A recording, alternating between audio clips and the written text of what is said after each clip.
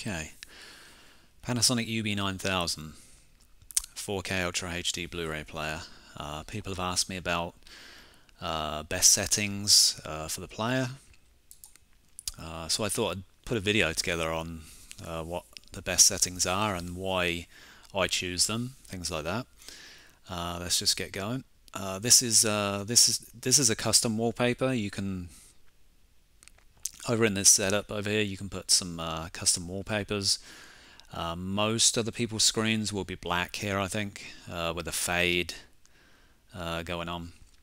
But yeah, you can put some custom wallpapers. It's pretty good, really simple to do. But yeah, so I'll put it in a video format, and then I can choose to pause whenever I'd like. So excuse me. I thought I'd just show what this menu app system looks like. It's pretty much a disaster. Looks like 1995 all over again, I think. Not much love has been put into these apps. This is a 4K Blu-ray player. I would not buy it as an app box or anything like that. It's really bad. It's pretty much a waste of your time using any of these apps on this system unless you had absolutely nothing else. Prime cannot play Dolby Vision correctly through this app system and is just a complete waste of time. If you knock the settings back to HDR10, then it does play fine. Same with Netflix. Netflix actually forcibly scales everything to Dolby Vision. Don't know why. I don't like that. I want native content as native content. I don't want scaling of any kind. I don't want any of that. That's the type of person I am. It's the same with audio. I don't want my audio scaled. You know, if it's in stereo, then that's all we get. It's in stereo. If it's in 5.1, I'm not upscaling to, you know, something else. YouTube app is actually not too bad. Just from the point of view of using it from a watch later list / history, and hey, I want to just listen to some music on YouTube. It's fine for that.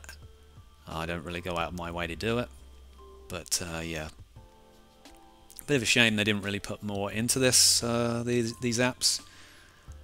You can create levels and layers of the apps and stuff like that. Again, this was like 95.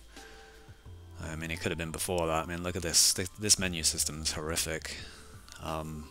Again, if you see on the box there's an icon for YouTube and the apps and stuff, don't buy it because of that. But I did want to show it. There are options there. It can be done. It's not always the best, and you have to downscale everything to HDR or turn off Dolby Vision to make things work correctly, but it can be done. I just don't advise it. I'm one of those types of people that if I'm buying a 4K Ultra HD Blu-ray player, I want it to be good at playing 4K Ultra HD Blu-rays. I don't care that this player doesn't have SACD. I don't care about any of that. The reason I don't care is because when I want to listen to SACDs, I will buy a $3,000 Toshiba SACD player to do that. I know a lot of people are looking for that all-in-one box that can do everything. The problem is when you have that, you cannot be good at everything. You just can't. So I need something that can be good at playing 4K movies, and this is the player that can do that. So that's just the way I am, and this is why I bought this player, you know. So okay, so let's just go back real quick. Okay, so this is the screen, the player screen. Now again, Panasonic haven't put much love into the menu system on here. It is super basic. In some ways I appreciate that. In some ways it's like, can we can we not make this look a little bit more modern and stuff like that? If there was a sacrifice in picture quality because they had to introduce like better menu system and stuff like that, so be it. Then we get better picture quality. That's all I care about in movies. Audio is passed through bitstream anyway, so your receiver is, decoding it, so I need good picture quality. Audio is, it's all bitstream, so it doesn't matter anyway. And this menu system you should not be in very long. Once this player is set up, to be fair, there's no reason to really come back into this unless you made a mistake somehow, From that point of view, if you want to do something, you can achieve it here. It's fine, it's usable, but it doesn't look pretty at all, does it? So, resolution. This is going to be a good one to talk about. This is the screen. So I set the player to 4K. Most people, when they get the player, it will be on auto. The issue with auto is, though, you will run into, or can run into, double handshake. Now this is not just an issue with say a Panasonic UB9000. This is an issue with anything that is HDMI and is set to auto. When a device, player or anything is set to auto, the player or device will turn on, send a signal, and try and communicate with the device on the TV on the other side. That is really one handshake. The other handshake is trying to understand what is on the other end. Can this TV display 4K or not? I've heard issues where this is causing that issue of a second handshake, and sometimes blacks aren't truly displayed correctly because there was some error in communicating in the second handshake. I have not had issues with this personally. However, I know issues with HDMI, how finicky it can be. I just don't want to run into any errors and issues with HDMI handshakes or anything like that. If you put it on 4K, it is one handshake, it is clean, it simplifies everything. One other thing to say about this is, if you put it in auto, this doesn't mean that Blu-ray content is output in 1080p. It doesn't mean that. This is just to communicate with the TV. Is this TV 4K, or is this TV a 1080p TV, or in the worst case maybe a 720p? But yeah, that's really all this is used for. The best setting for to be error free, if you don't have a ultra high-end TV that they've put a lot into the HDMI sockets and chipsets and things like that. Maybe maybe the lower end TVs like Vizio and things like that do have some handshake issues with things like this. Use 4K. I always do it on devices, and I do not have handshake, black levels, or any issues when I do this. So I definitely recommend putting it on the resolution that you have. If your TV is only 1080p, I would not, again, don't put it on auto, actually set it to 1080p. It's just a lot cleaner from a HDMI handshake point of view. So yeah, 4K 60. In this case, when you set it to 4K 60 for the first time, the player does a test and communicates to the TV, can it display this? If you can see the image, it will set it to this. If you can't, it might set it to a different setting. So yeah, mine was 4K 60 444. I will talk about bit depth maybe when we get to the advanced section of the HDMI. But yeah, if your TV can pass it, I would just, unless you really specifically do not want that for whatever reason. Now, I like to manually set settings, right? I hate things that are set to auto. However, in this player, auto doesn't necessarily mean automatic, or it's having to judge whether it would do this or this. As you can see, realistically, this means on or off. You know, it's not. It really isn't auto. What they really mean by auto is this screen, for instance, that we're on, is probably 60 frames per second or 30. It could be one of those, right? It's not the most graphic stuff either made in 60 frames or 30 frames, right? So when 24 frames material comes on, it will essentially just turn on. You know, there's no real auto here. The auto, I guess, is just for if you absolutely cannot display it, it would then maybe forcibly turn it off. I've never had a TV that can't do 24p output, so you know, but yeah, a lot of these settings are like this. They're auto. Now, this for the HDMI, I use two HDMIs, one for audio and one for video. The reason I do that is because, again, I've been around receivers, I've been around HDMI now for a long time. I do not trust putting my video signal through anything other than the TV. Nothing.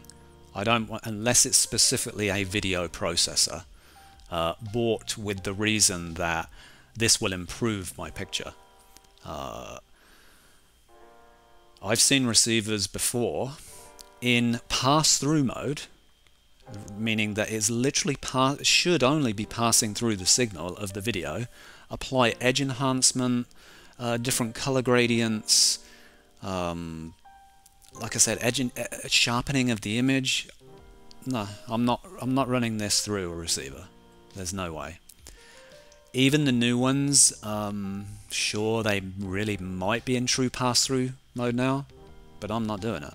Again, it's a potential another HDMI handshake that could go wrong by running through a receiver.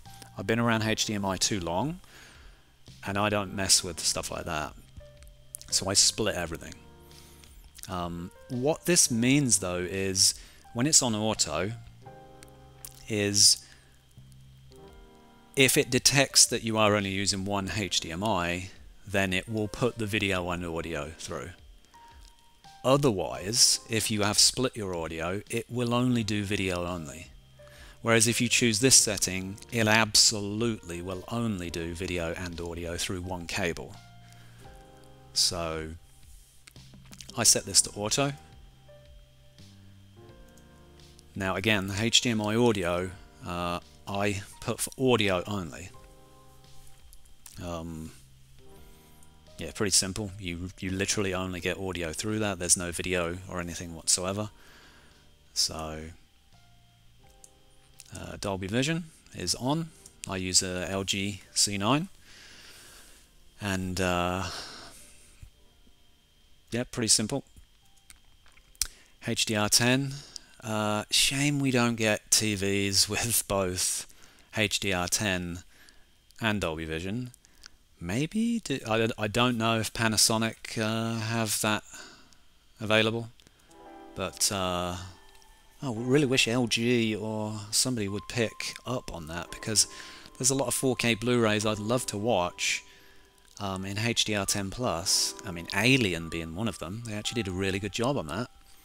That's an excellent transfer. To be fair, it looked good on just standard HDR, so you know. But on the flip side, this player has some other settings we'll talk about later that kinda negates having HDR10 plus anyway. So, alright, color mode.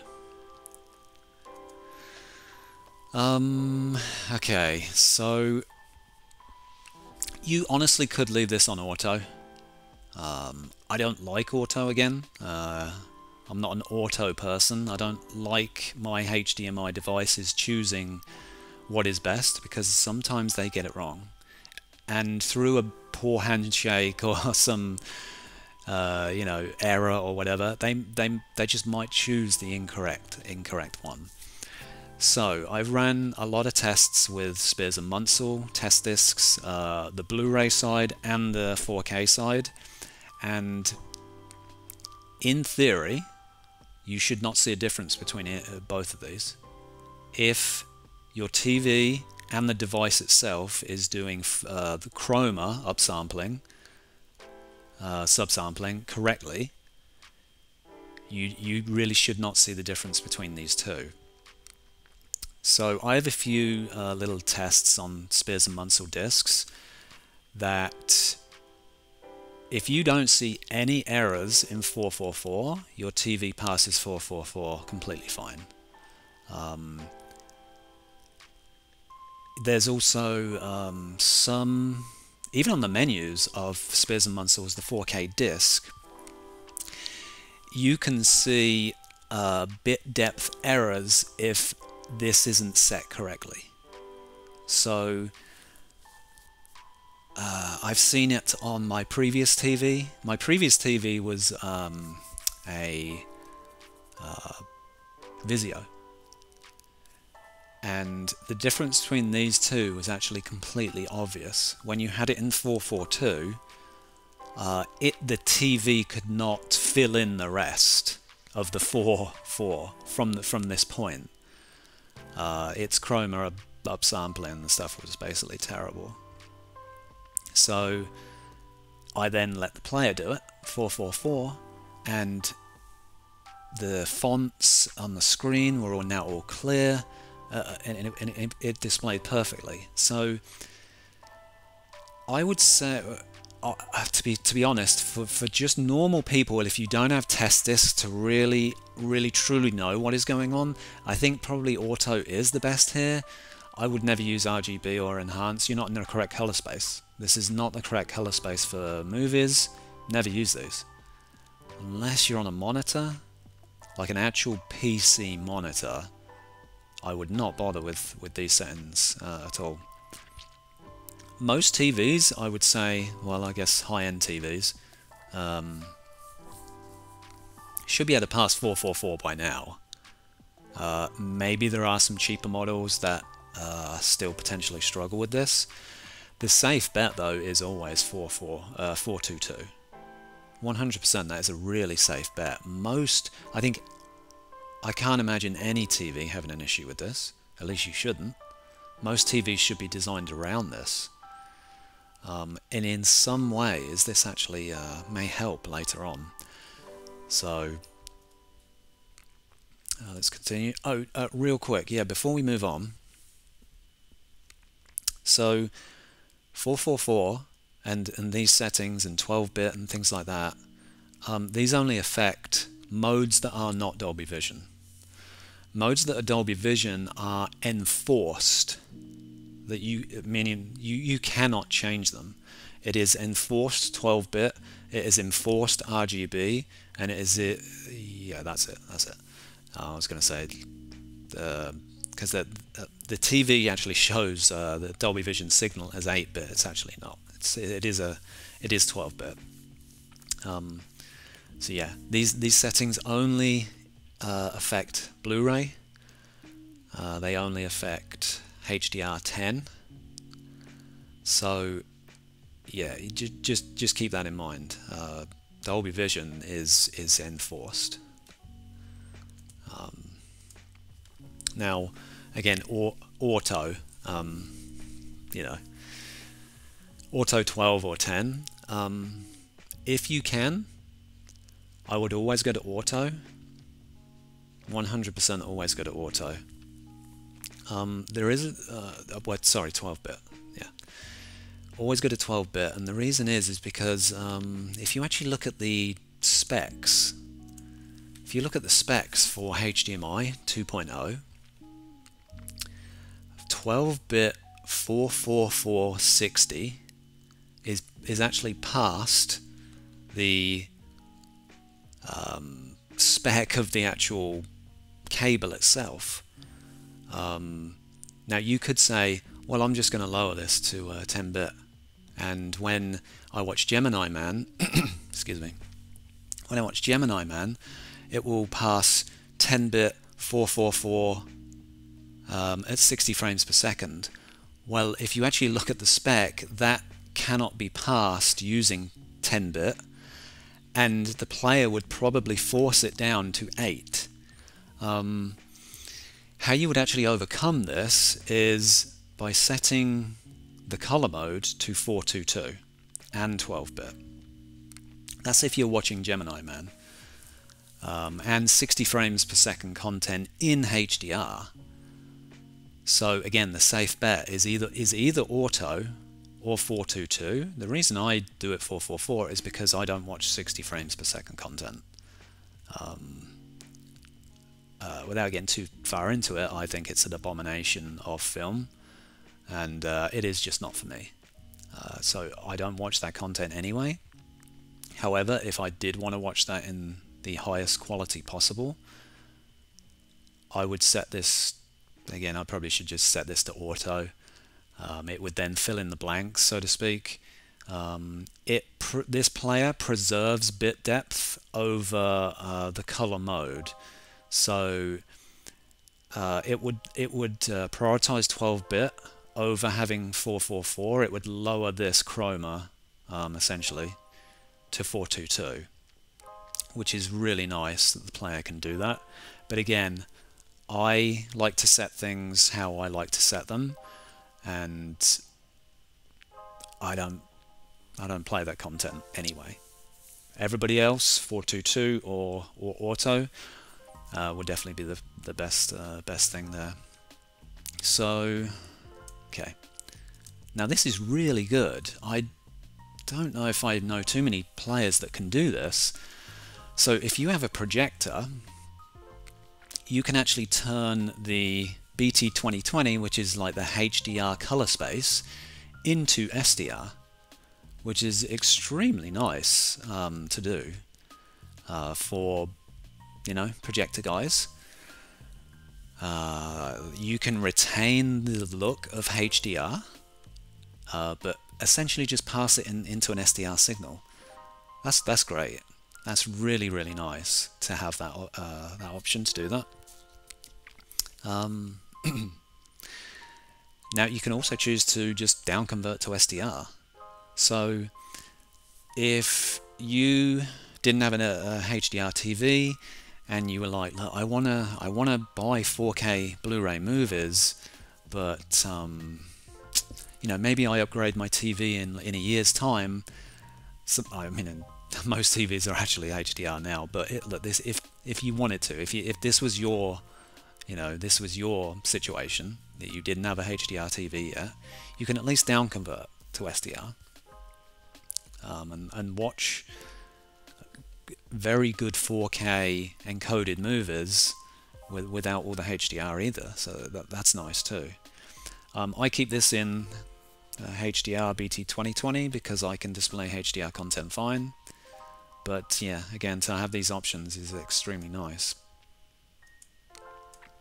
This is a SDR/HDR conversion for network stuff.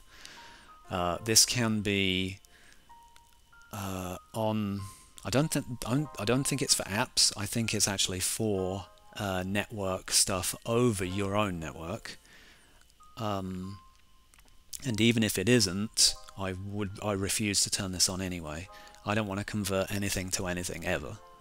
I play everything always in the native signal that it is, and I always turn this off.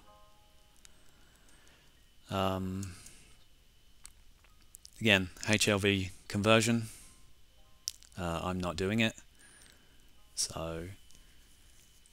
So you essentially can convert the HLG signal, if your TV couldn't do that, to HDR PQ. Again, I don't actually play I don't think I play any HLG content anyway. So I think it might be more prevalent in Europe, but for me, I just turn it off. Now, this is important. So, when you set this to OLED, you are telling the optimizer, which I'll discuss a little later, how many nits your display essentially has. OLED here is set to 1000 nits. This is for projectors. I believe this is 350 nits, and the basic is 250 nits. The super high luminance is 1500 nits.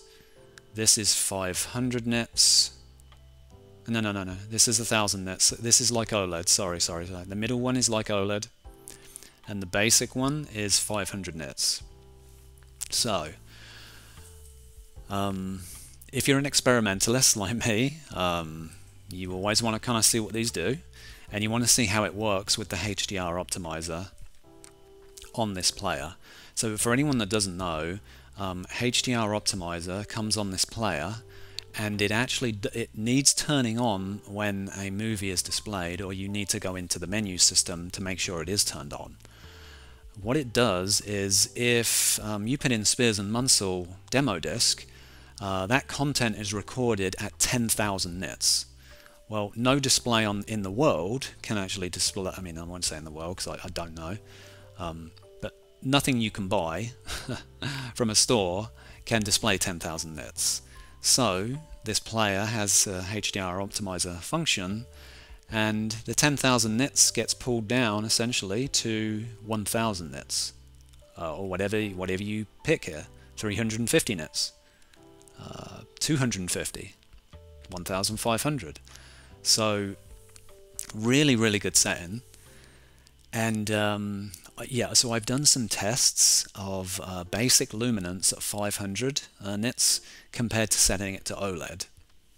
On the Spears and Munsell disc, on a specific scene in the snow, if you know the demo disc, or if you know the scenes, there's a snow scene. All of the snow is completely blown out in 10,000 nits, with no optimizer, nothing turned on, just standard HDR10. It's completely blown out, and with this on, it now retains all of the effect of the snow. You can see deep into the snow. It's excellent. So I guess when I said earlier, it's a shame we can't watch movies in HDR10+, this essentially makes up for that. You potentially could get more performance out of HDR10+ because it's truly optimized then for your display. This is just saying, hey, I have an OLED. It's around 1000 nits, and we're going to see how close we are. So my LG C9, we calibrated that for the second time to get better results, and we calibrated to 804 nits. So we're around 200 nits off, but to be fair, that's completely fine. But in my mind, the way my mind works, okay, we're not exactly at 1000 nits, right? So let me try basic luminance. So I tried basic luminance on the same scene, and it wasn't as dynamic, and it was washed out. Whether this is specific though for LCD, these settings, is possible. The biggest one I guess I should have tested was the 1000 nits versus 1000 nits. Do they actually look the same? I may have done it. I think they did actually look the same. But again, from this one to this one, OLED just had much more vibrancy, and you could tell it was tuned perfectly for the TV. So there are some other settings though you can do to improve this. by the way. Now, if you have a TV released, an OLED specifically, if you have a TV released before 2019, so one of these older TVs, where the nits really are low, and you are getting into like the 600 nits and stuff like that, you could try basic luminance. That would cap everything to 500 nits, and sure, you are not fully using your maybe 600 nits or potentially even lower, absolutely, but what this would do is it would guarantee nothing is crushed whatsoever. You could try that. You could even try OLED and just see what you think looks better. If you have anything specific, again, like the Spears and Munsell test disc, or a disc that you know is, say, 4,000 nits or higher, these are good things to test with. I have tested these. Again, they're not good. You know, they are meant for projectors. They essentially wash everything out. You lose dynamics. None of these other settings, if without an OLED, are good. So this setting is tuned, in my opinion, perfectly. Maybe for a C9 and above, but it is tuned excellently. So really good setting, and I'll explain how to use it though, and a little bit later. So 25p and 50p. This is a European thing. I used to live in Europe, and I would put it to auto, and the reason is, assuming your TV can play it, but I would put this to auto, which essentially means turned on when you get the content. I encode some material from Europe that is 25 frames per second, and even if I'm not encoding it, I download the content and I want to view it. It is 25p. It's nice to actually be able to display that stuff in the correct frame rate. If you turn this off, if you turn 25p content off, you will start to get screen tearing issues. The frame rates are juddery. This is like 3:2 pull down, I guess you could say. It's very similar to that, where the frames are not matching the actual frame rate of the TV and things like that. So I would put this to auto, and it should smooth out any content that you're playing in 25 or 50 frames per second. So always put this to auto. If you limit your HDCP to 1.4, it won't pass 4K. So don't do it. Content flags, get them off. Absolutely turn them off. Anything that can adjust on the fly my TV or interact with my TV, or like CEC for the HDMI, like communicating with the TV, I want it off. I'm not dealing with any, again, I've been around HDMI too long. I don't want any of these triggers, content flags, or anything like that on the player. So, yep, audio output. Pretty simple. Now, this is actually interesting. I am, again, if you hear me and know me for a while, I'm not reformatting my audio. I'm not scaling. I'm not putting my sound in a different format than the native sound format ever. I never do that. I'm not an Auro 3D guy. I don't upscale. I don't do any of that. I want to know how the movie sounds and how the movie is in its native formats. However, this is interesting. There are a couple of niche situations where this could be useful. So, surround sound with 6.1 channels. Can you think of that? Well, if you remember, if anyone remembers that far back, EX used to be a thing where it is Dolby EX, DT. I don't know what it was for that, but yeah, some movies were actually 6.1. I think the first two Harry Potters on Blu-ray might actually be 6.1 channels. They're not 5.1 or 7.1. They're actually mixed in between. So why this is important, or it is a useful setting, I don't use it, but it is a useful setting, is some receivers will take a 6.1 movie and will only put it out of one channel, out of the back surrounds, the very back surrounds. They will just either put it in one speaker or they'll put it in the next. What this does, it essentially what's the word? Matrixes? Yeah, I guess that is the word, really. But it will put it in both channels, right? So it would probably just mirror both of the channels. This is nice. This is actually nice to do. However, a lot of receivers actually do this now already. You don't need this. However, there could be situations where it may not be doing what you think it's doing, your receiver, and this actually just takes care of that issue for you about putting that sixth channel in mono at the back if you have two channels at the back like I do. I have 4 speakers behind me on the bass level, the surround right and the surround left, and then the 2 at the back as well.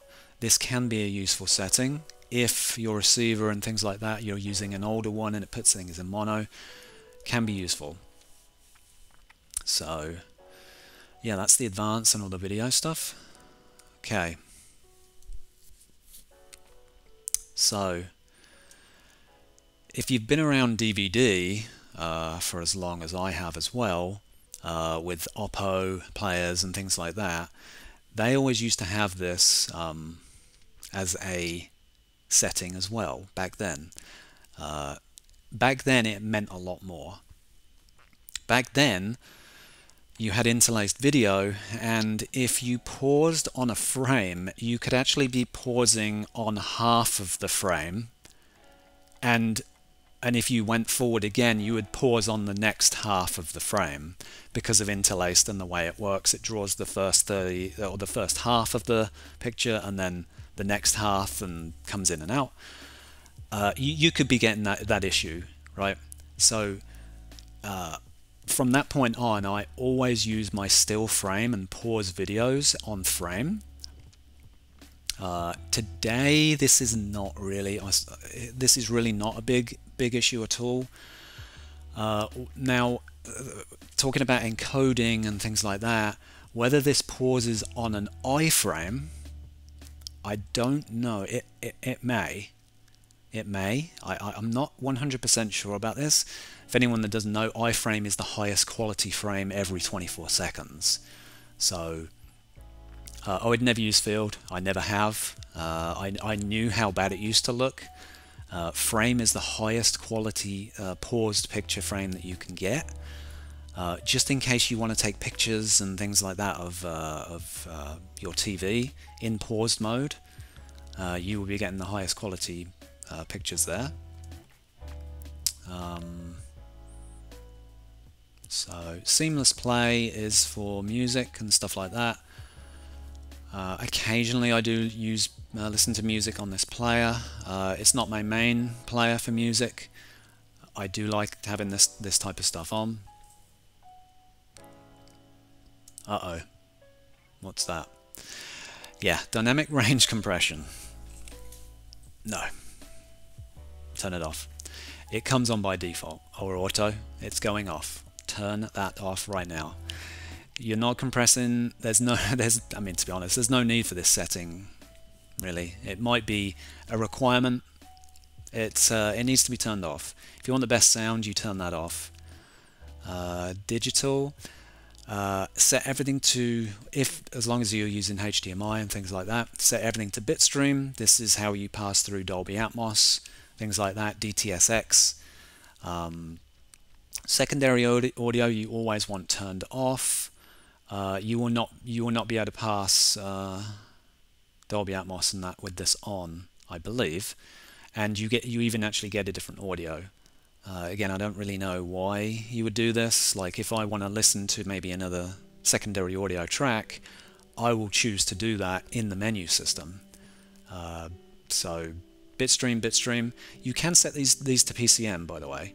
So if you do actually only have 7.1, and let's just say your digital audio converter in your receiver or processor, whatever, you knew it was bad, right? You just knew it was bad. If you set this to PCM on both, now the player's DAC takes over the sound, which is actually quite good in this player. So you could do that. That's fine. But yeah, Atmos, DTSX, everything like that, bitstream, and everything else off. My receiver can do 192. Not a big deal, but it can do 192 with audio files and things like that. I just set it to 192 because that's what my receiver can do. If yours can't do it, you know, you can set that to what you need. Down mix. This isn't a big deal to me. I listen to everything in its native sound anyway. Anyway, I'm not down mixing things like that. Immaterial, really. This setting, to be fair. If for some reason you can only down mix to stereo, you don't have a surround sound system, then yeah, sure, fine. But even then, if that was the case with this, with the digital output, you would probably have to set that to PCM. If yeah, you'd have to set this up completely differently if you did only have stereo. You might actually even have to come through analog to do that. HDMI output settings for music playback. I keep this on normal. So the reason I do is because when you listen to music, you can set the player to essentially turn everything off. And what this does is it turns off a lot of the digital systems for picture quality, the chips and all of that type of stuff. However, what this does is the player will output 480p or even 480i to lower as much video processing as possible to prioritize sound quality. I don't want to do that. I just don't want to do that. We're in a world where these systems and players that we're buying, especially at this cost, around the $1,000, and to be fair, they're even cheaper than that. Once you got these digital equipment, you're not the noise floor on these. You're not getting raised noise floor from having the video circuitry turned on.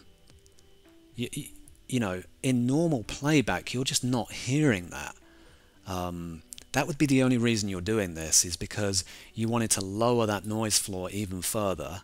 But we're in the weeds at this point of trying to pick out as much quality as absolutely possible in sound. When listening, this is when listening to you know, just music, and you know, I just don't think it's worth it. There's no appreciable gain from doing this. There might be a test out there that shows, oh, look at that, my noise floor went down by half a dB, or it's just, you know, it's just not really something I need to focus on.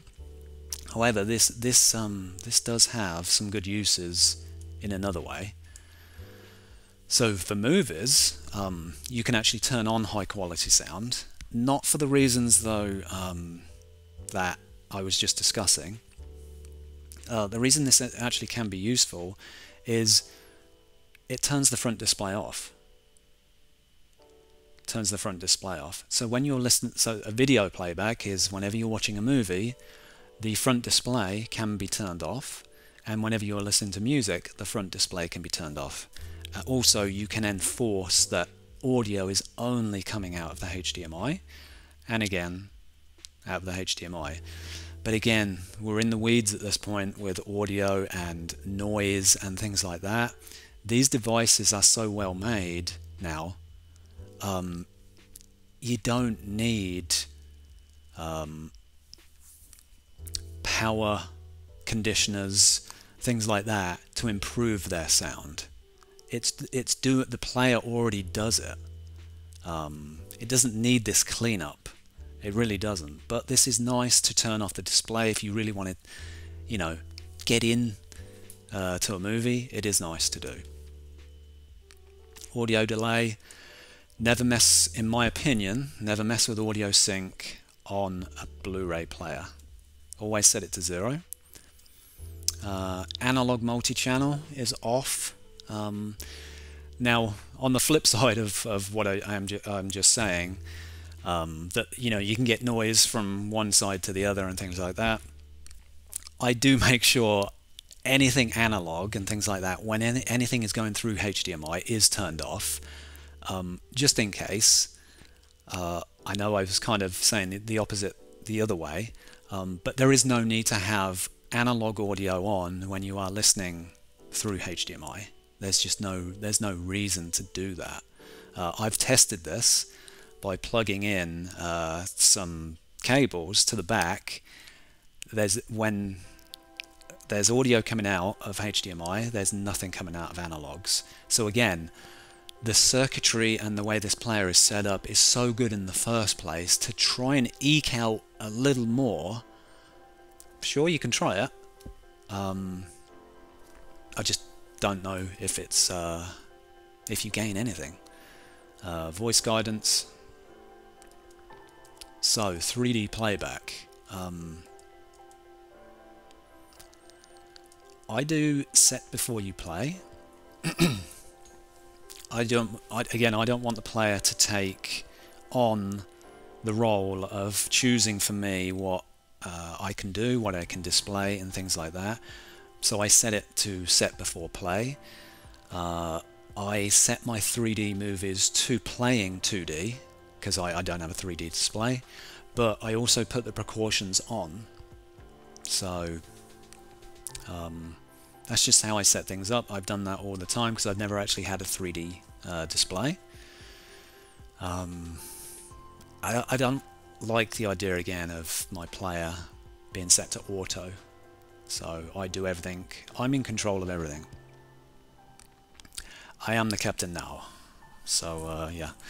Now, subtitle language will be set to default in the default version of the when you buy this. But again, I am forcibly setting everything to be exactly how I want it to be. Everything gets set to English because that's my native language. So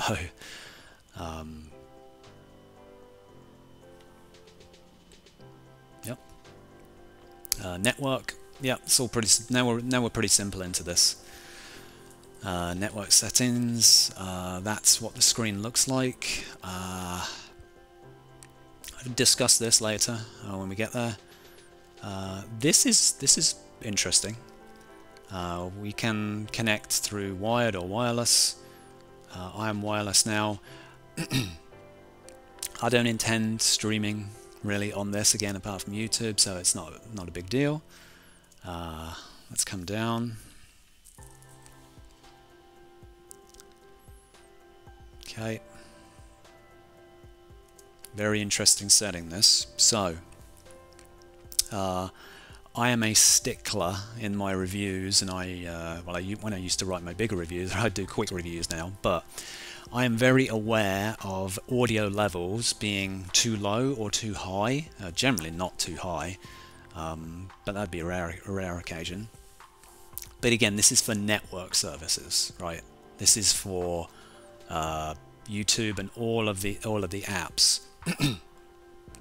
You can.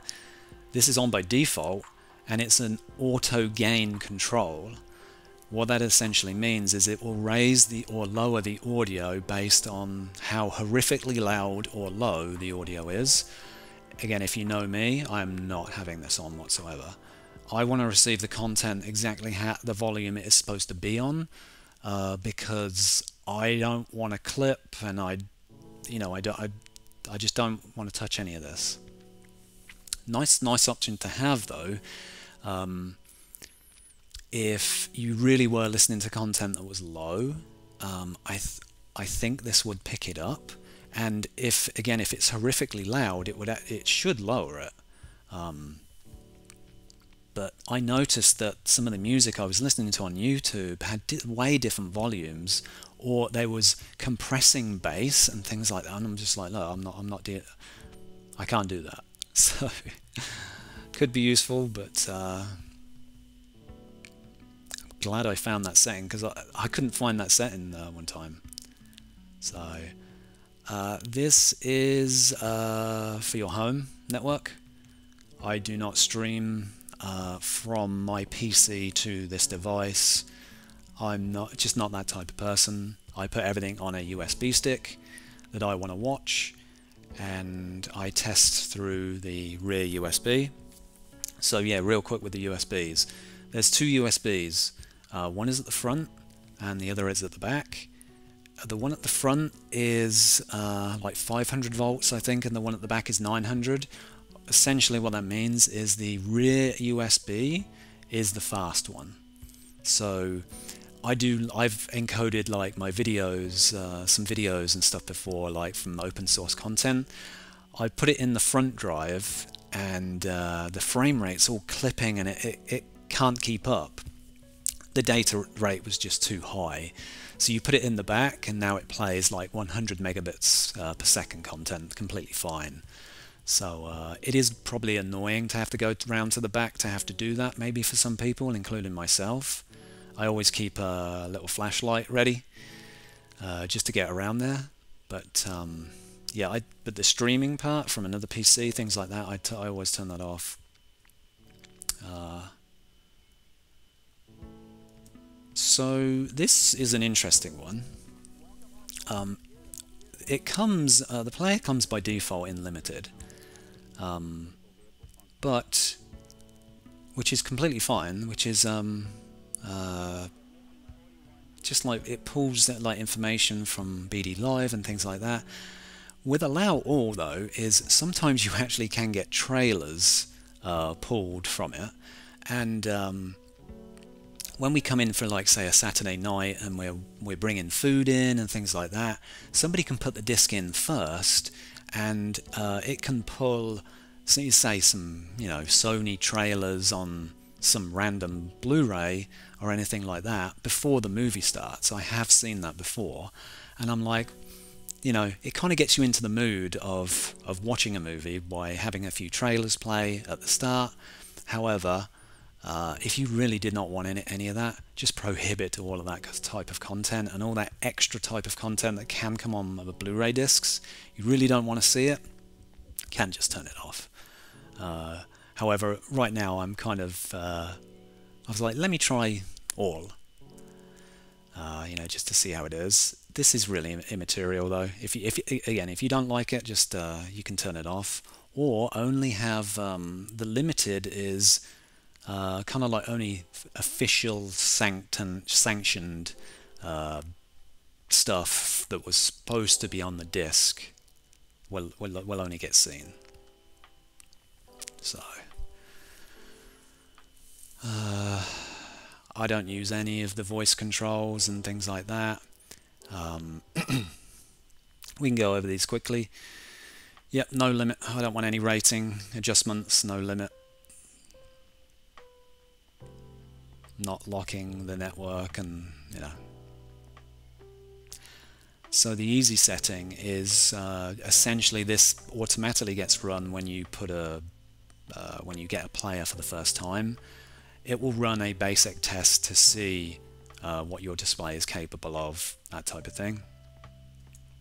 Alright, another thing, VeriLink, that's what Panasonic calls CEC.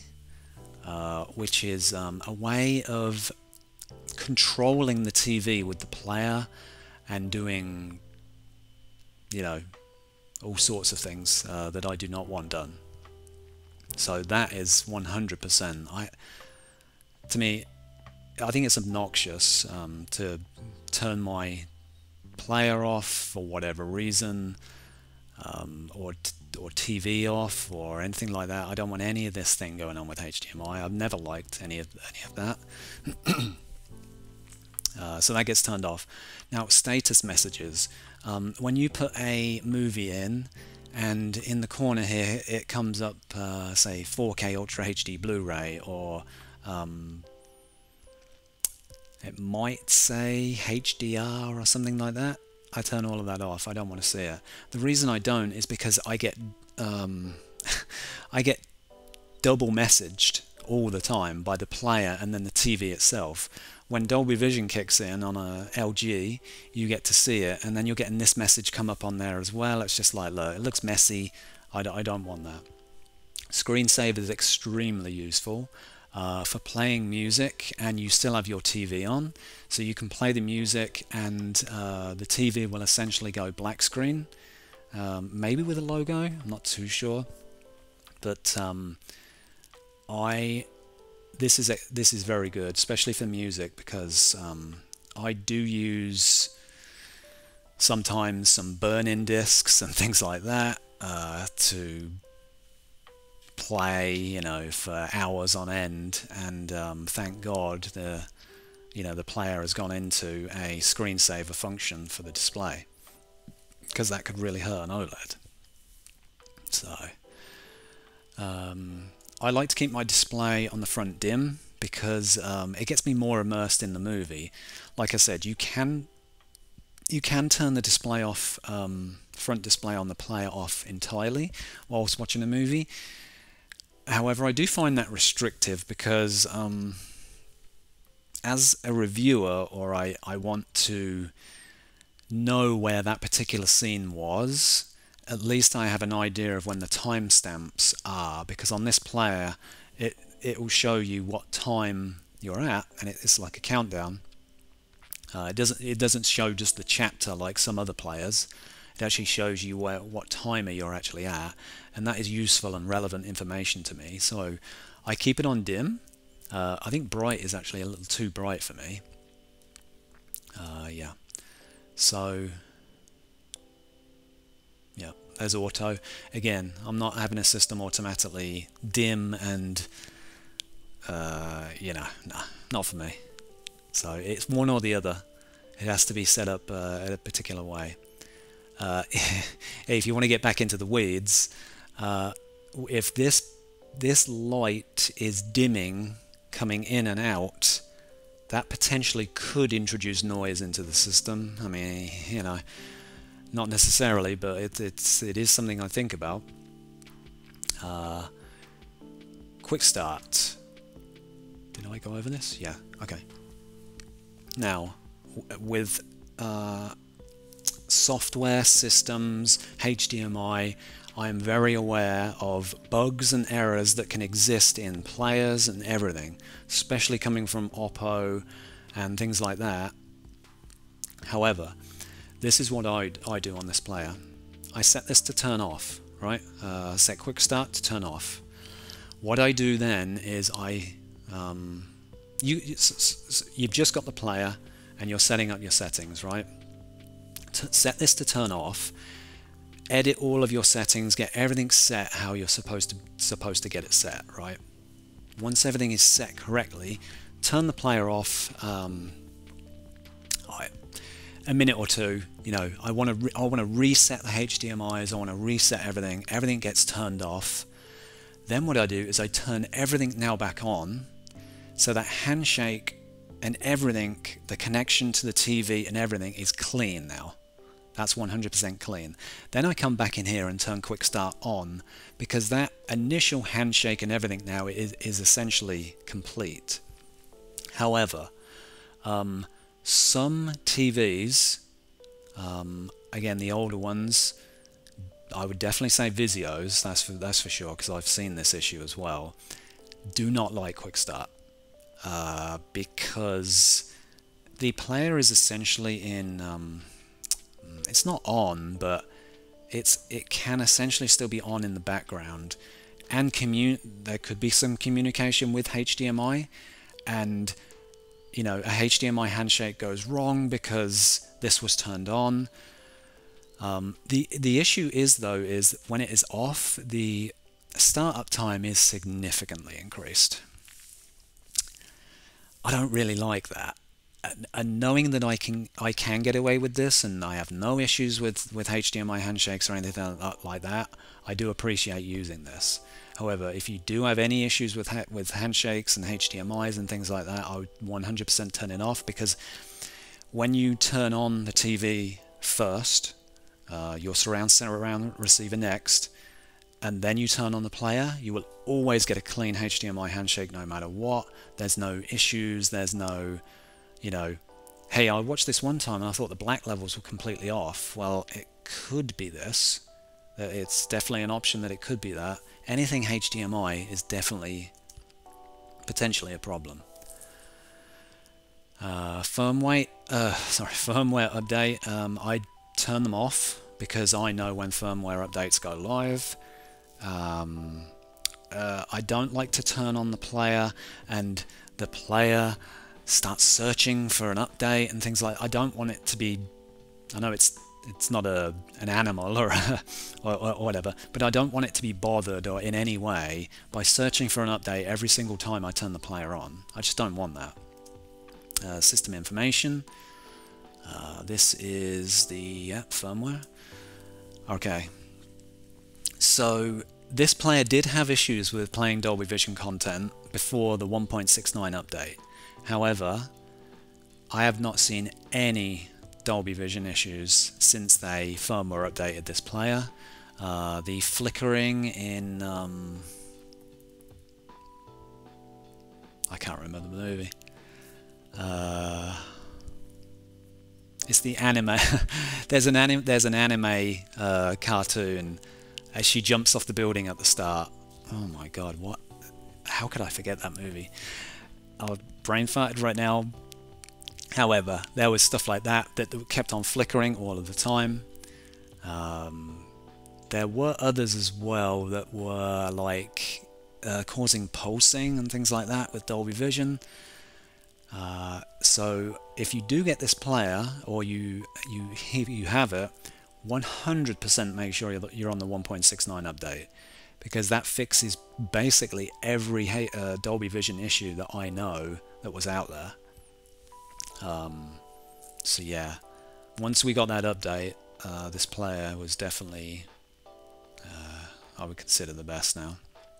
I want to know what that movie is now. So, and yep, you can restore. Okay. Alright, I have a disc in. Actually getting really hot now. Okay. This should be Spears and Munsell. Yeah. Okay. So, before we... you can pull up some options on every piece of different content that you play. So this is a Blu-ray, so you have its own settings for Blu-ray. The reason I picked this screen is because this is a sharpness pattern from Spears and Munsell on the standard Blu-ray disc, and the reason this is important is because there's an edge setting on the player that can smooth out this ringing around here and here and here. The ringing is caused from scaling from 1080p to 4K. This is one part of the ringing, but also slight ringing is actually built into 1080p content. I've seen it just all of the time on old DVD players and 1080p Blu-ray players as well, and I don't quite know why that is. It has this ringing. However, there's some settings you can do to improve it. 4K doesn't have this, so I hope I put okay. So this is the menus that you can pull up. The important one is the second one here. So you get these settings that you can change. Noise reduction, you know, stuff like that, or everything again should be 0. You should not adjust any of these. However, the sharpness setting is actually interesting. Let's keep going. Right, so your display type, projector or normal. Picture type. Normal is the best setting because normal is the setting that retains the color as it's supposed to be from the high end to the low end. So I would never use, I've never used any different picture type other than normal for any Blu-ray or DVD player I've ever owned. Everything's 0. Unless you specifically need to change that, should be 0. Again, 0. I mean, my TV's calibrated anyway, so I wouldn't even want to touch any of this. There's just no need. Right, edge correction. Now, in theory, edge correction 1 gets rid of this ringing, and there's slight jagginess in this image and around the circle of this test pattern. However, I found personally that 2 blends everything absolutely perfect. Now there is one thing to say about this, and that is with 1080p content, the more edge correction you put in, essentially you could look at it as the more blending you're doing to make it smoother, and you bring the ring in, things like that. There is potential, I'm not saying there is, but there is potential to maybe adjust and soften film grain by doing this. It's just a little bit of a theory of mine that that could be happening. So I would just be very careful of that, because you can do this on 4K as well. Now, what I do is I set this to 2, or I just have days where I'm like, I'm going to set this to 1 because I'm kind of in my mind just experimenting with different looks and the way, does it really affect things? On 4K, I would not do this though. I would set this to 0 because I've ran the same tests in HDR and there is no edge correction needed. And again, if there is any loss of detail of any kind because you're smoothing and things like that, I don't want to do that. So even for me, this is rare that I would have to do this. But edge correction, it is very useful, definitely.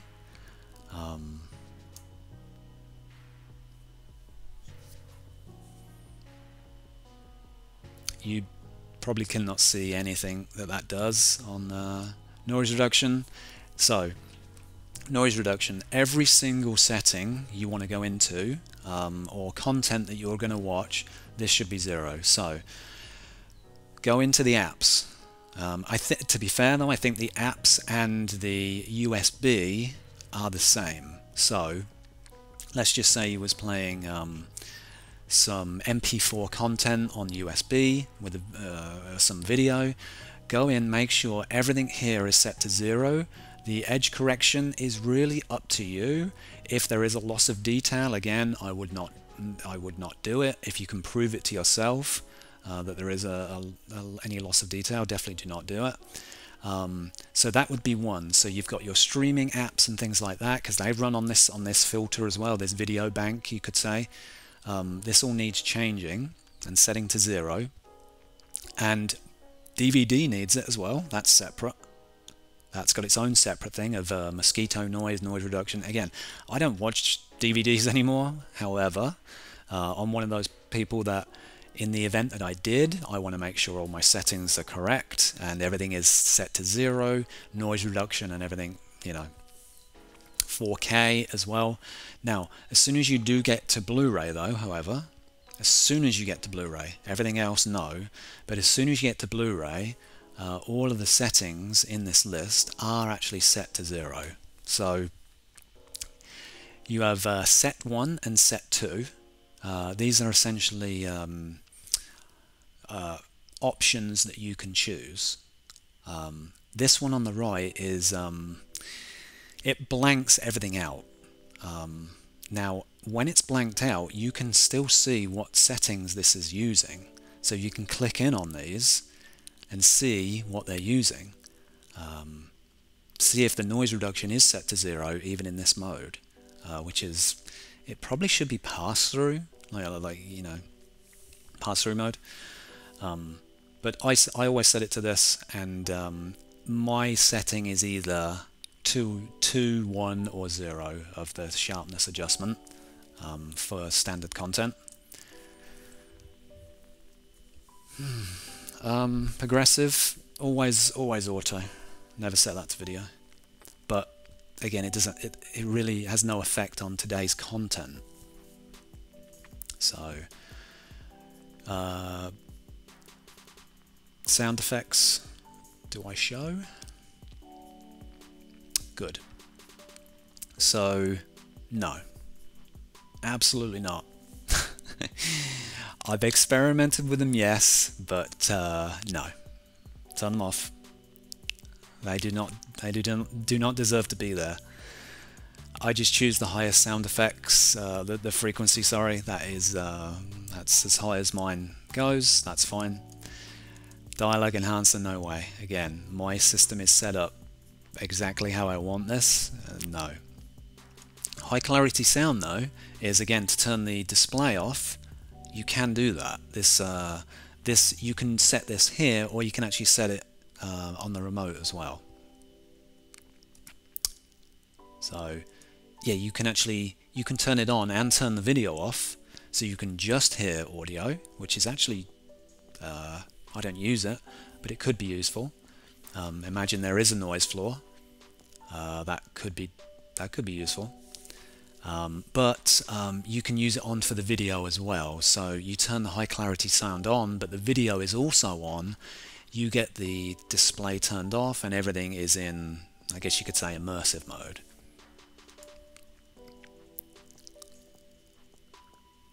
So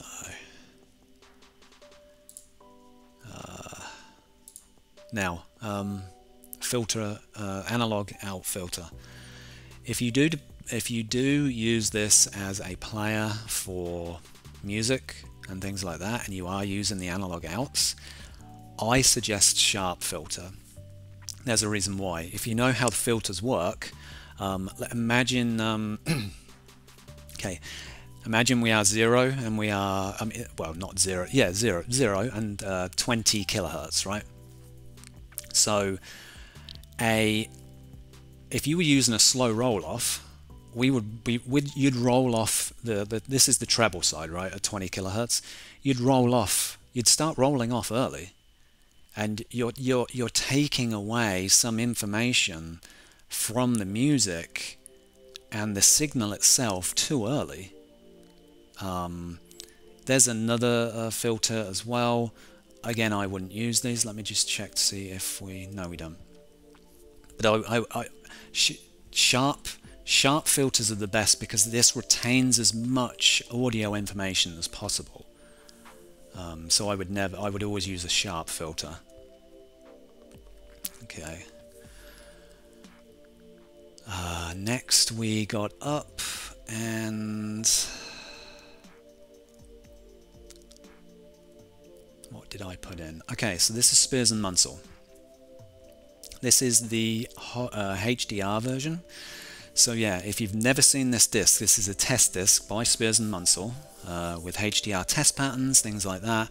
It's in Dolby Vision, it's in HDR10+, but his content is graded to 10,000 nits. There is no disc, well, at least I don't think there is, unless if you've found one, please let me know.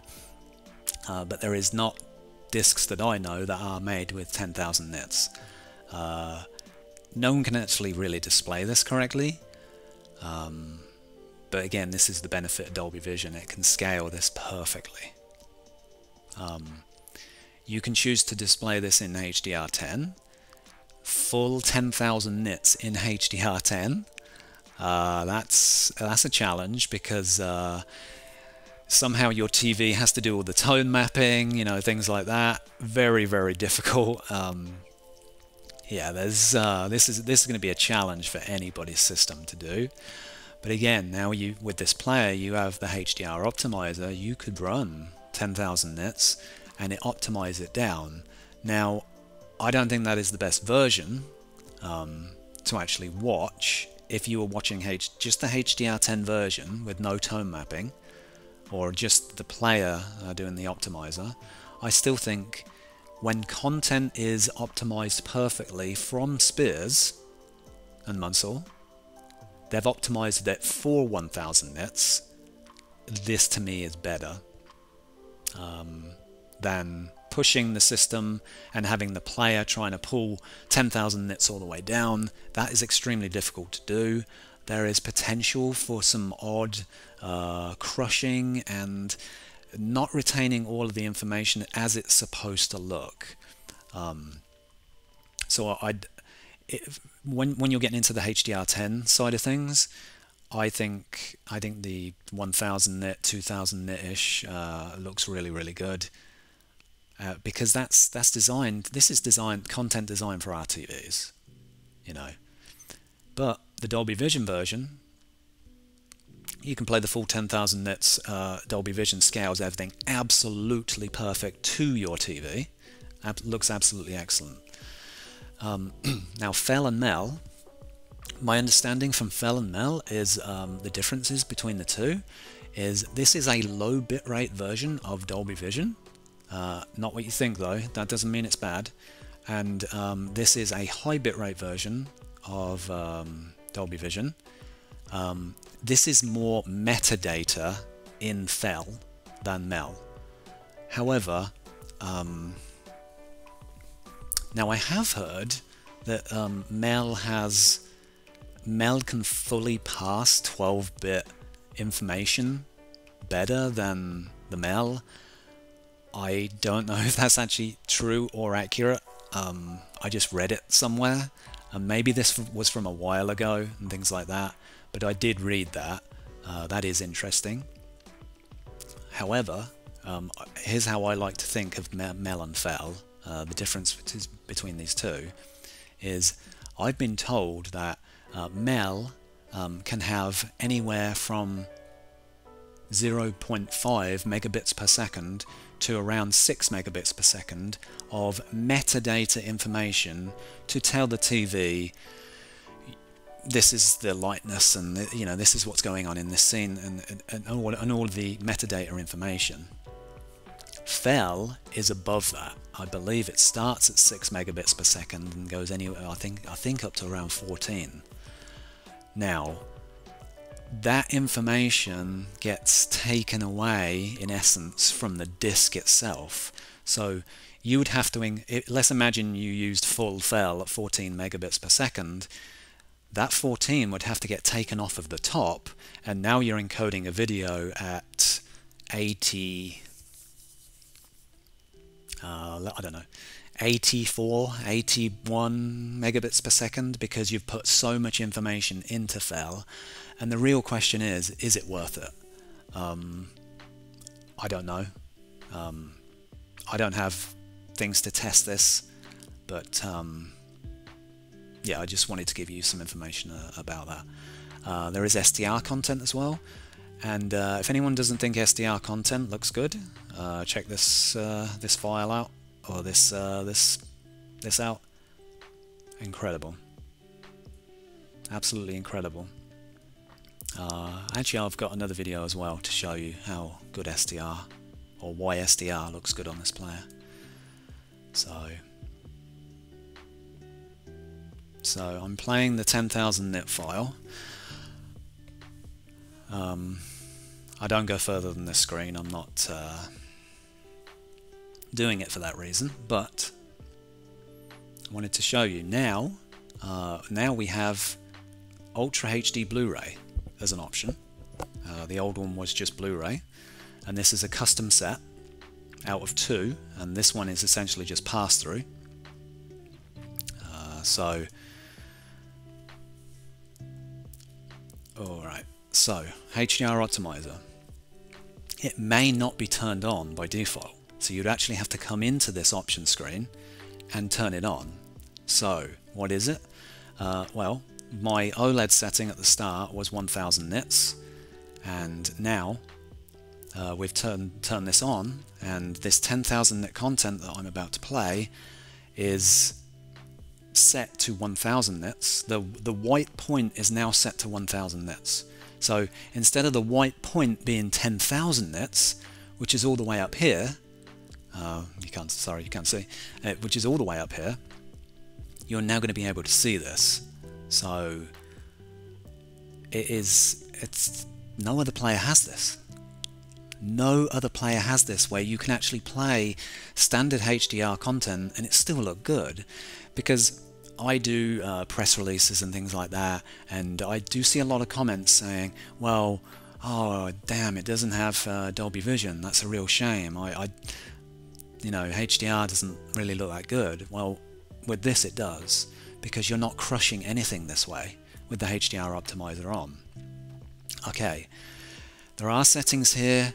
I really would not get too far involved in these settings at all, and in reality I'm really just testing this setting right now, so don't get too crazed on, yeah, I think -1 is the best setting or anything like that. I am testing this setting. So I have two versions of Donnie Darko. The reason I have two is because one was the version that didn't work correctly, and the other version is the one that Arrow sent out to us to fix the issue of it had poor frame rate. It wasn't authored correctly, the disc, so they had to roll out a new disc. So, but it's good having two 4K players, and you can see how things look. So, number one, I want to see how the disc looks in Dolby Vision, and I want to see how the disc looks in HDR10, and get an idea for the brightness difference. Because when we calibrated our TV, Dolby Vision calibrated at around 792 nits, and HDR10 calibrated at 804, I think I said. It was something like that. So there is a difference in perceived brightness going from Dolby Vision to HDR10. Now, what this does is, if you remember me saying that, well, I just said it. We got to about 800 nits. 800 nits is our white point. It's not 1000. This is to 1000, right? This optimizer function is to 1000. So what I do is the dynamic range adjustment is essentially like what the optimizer is doing. It's bringing down the white point from 10,000 nits to 1000, but the dynamic range adjustment is also doing something extremely similar to that, where it is knocking down the white point slightly. What -1 does on an LG C9 is make HDR10 content, brightness-wise, look exactly the same as Dolby Vision, because there is a difference in perceived brightness. I'm always like, well, HDR10 this looks slightly brighter, Dolby Vision is a bit more controlled and subdued. This brings it more in line. Now, could you go lower? Maybe. I wouldn't go too low though, because you don't want to start crushing too much dynamic range. But within reason, you might be able to get this in between 1 and 2. On older TVs, again, if your HDR level is too high, and you were using the OLED setting, and you knew you only had 600 nits, you might be able to pull this to like 3 or 4, pull it down. But again, if you've got a disc that you can somehow test the HDR10 versus the Dolby Vision and get an idea for the brightness, I'm lucky I can switch between players pretty much instantly and see that brightness and what it is. And this really brings now HDR10 in line with Dolby Vision. So really good setting. But yeah, I wouldn't go too far with this.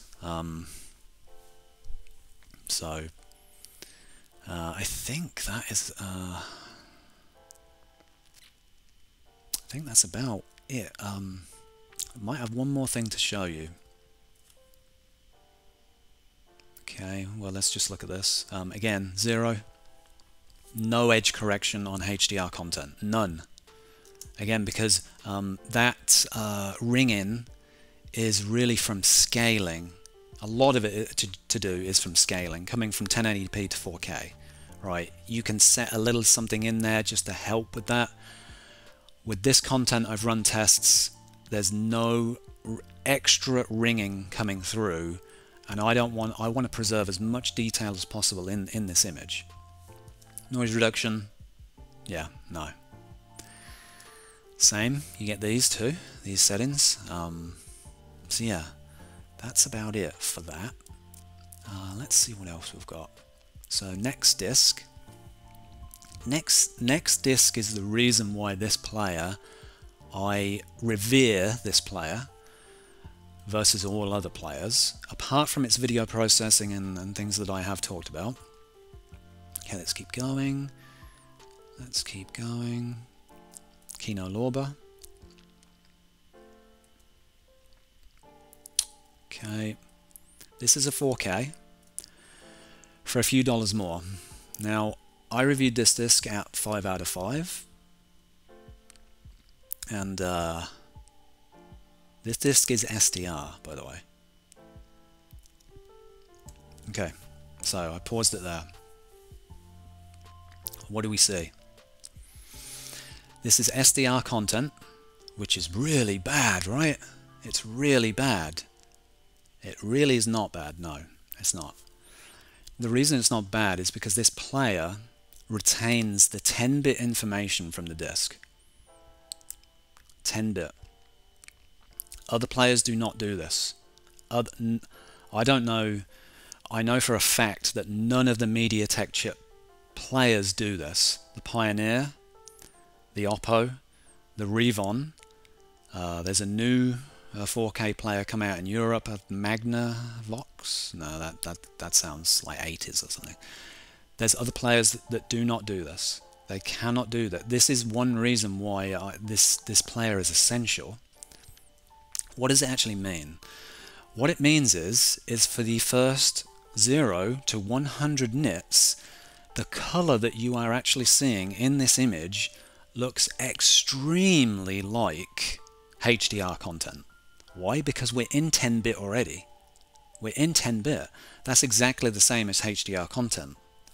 HDR content, some of the content is between 0 and 100 as well. And this is why you can get such good looking discs. And I do see a lot of people poo-pooing this idea that SDR discs on a HDR format, I will not buy that. There's no way I would buy that. When you watch it on a Panasonic UB9000, you realize that you've been wrong all of this time, and you've been poo-pooing this idea of discs looking really bad. It is because of your player. A lot of these players do not display this correctly. My Revon, again, 8-bit. This is 8-bit. That means that the display and everything is having to dither that image, and it just doesn't look as good. So once I found out that this player does this also, my disapproval also, I'll admit, I had a disapproval of SDR content on 4K, but it was only because of what I was coming from. I was coming from an Oppo that could not do this. I was coming, well, I wasn't coming from a Revon because I bought this player next. But you understand my point. This player is, I love everything that this player can do. And again, I didn't buy this player to focus on its streaming capabilities, playing music, playing... now some of the DVD, not DVD, but some of the Blu-ray audio music, sure, that's fine. We can pass it through in Atmos, you know, we're going to have the good picture quality with it as well. That's what it's there to be. But this player is not... you know, the universal player, the player that can do absolutely everything. It focuses on what it's good at. This is what it's good at. SDR content or HDR content, If it doesn't have Dolby Vision, we still have the optimizer. This player has everything. This player is great. I absolutely love this player. I do not see this player being beaten for the foreseeable future. I'm seeing these other Oppo copycat manufacturers come out and produce 4K players. They are trying. I'm not disputing the fact that they're trying, and it's always good to see new players come out and that somebody wants to try something new. And some of these players they could be good, but they do have a lot of work to do with the chipsets being used and what they're actually capable of doing. And if at this point, if you have a choice between those players and a Panasonic UB9000 or the 820, the 820 has everything that's in this is also in the 820. So don't think because, well, I'm going for a cheaper version, my sound isn't going to be as good. Well, analog, I know, but HDMI sound is the same. The video processing is the same. However, it doesn't have the processing and extra capabilities for projectors. So if you add a projector, and at this point, you know, if you've got a projector, you're spending a reasonable amount of money on your home theater anyway, you need a player like this. Or you need some type of MAD-VR processor or something like that to make HDR content downscaled. Well, actually this does it, but you need a way of dealing with that. But yeah, I love this. Big fan of this player. Doesn't have the menus and all the flash and stuff like that, but what it is good at is playing movies in the absolute highest quality of any source, from 10-bit and everything. So I think that's it. Pretty sure that is it. So yeah, that was long-winded, I know, but I wanted to explain fully, you know, why I choose the settings that I choose and how to get the best picture quality out of the player, why I use the player, and yeah, I hope you got something from this. Thanks for watching, and I guess I'll leave some links in the description and stuff if people do want to check this player out. If you're not willing to spend, like this player was, you know, it's $1,000. It's an expensive player, but this is my hobby. Watching movies at the highest quality possible, surround sound, Dolby Atmos, all the sound and everything set up. If I've done this like with LaserDisc players and DVD players and everything. I always, when it comes to this specific thing, my thing, my enjoyment, I buy the best player on the market, and that is this player. However, there is a cheaper version, the 820. I think it retails for $499. However, it's always, I think it does always go on sale for like $350, things like that. And I'm a stickler for build quality. You know, it doesn't have the build quality. It does feel a little plastic. You know, a little cheap. The remote isn't as good. I am spoiled. I'm a spoiled brat. You know, I like having nice things, especially when it's home theater. Home theater for me is I don't care how much it costs, for the most part. You know, I'm not talking Trinoff levels of like ultra high-end receivers and processors and stuff, but within reason when it comes to the players themselves, the 4K players, there's pretty much nothing I wouldn't pay as long as the quality is there, and this is the best way to view this. So yeah, well, that's the video. That's all my settings, and yeah, thanks for watching. Have a good day. Bye.